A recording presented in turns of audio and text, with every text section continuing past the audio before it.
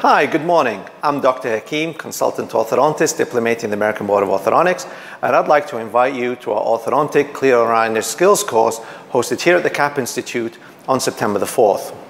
The course is divided into two parts. The first part is the theory part, and then the second part is the hands-on part.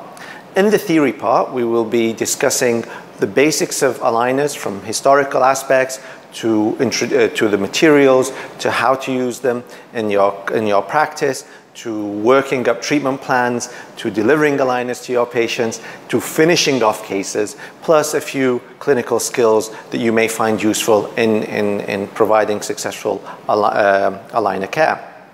The second part of the course is the hands-on course, and in this part we will be taking records using cameras, we will be making impressions using silicone materials, and we will also be doing intraoral scans using state-of-the-art intraoral scanners.